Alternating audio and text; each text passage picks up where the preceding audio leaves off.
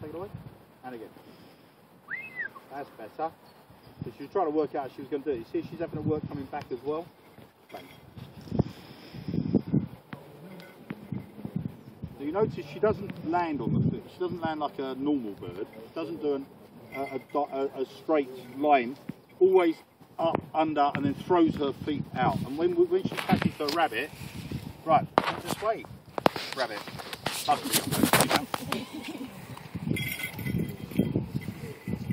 Okay, that's better.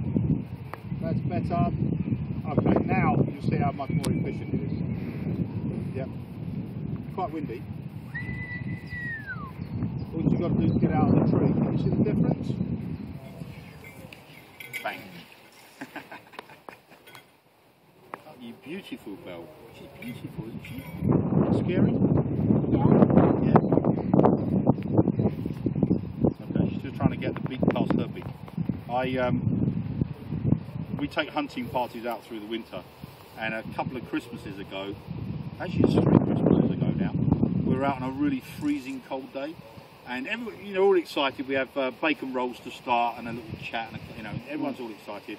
And then about 40 minutes in, we hadn't seen anything, and it was freezing. We literally hadn't seen anything, and you can feel the whole mood go.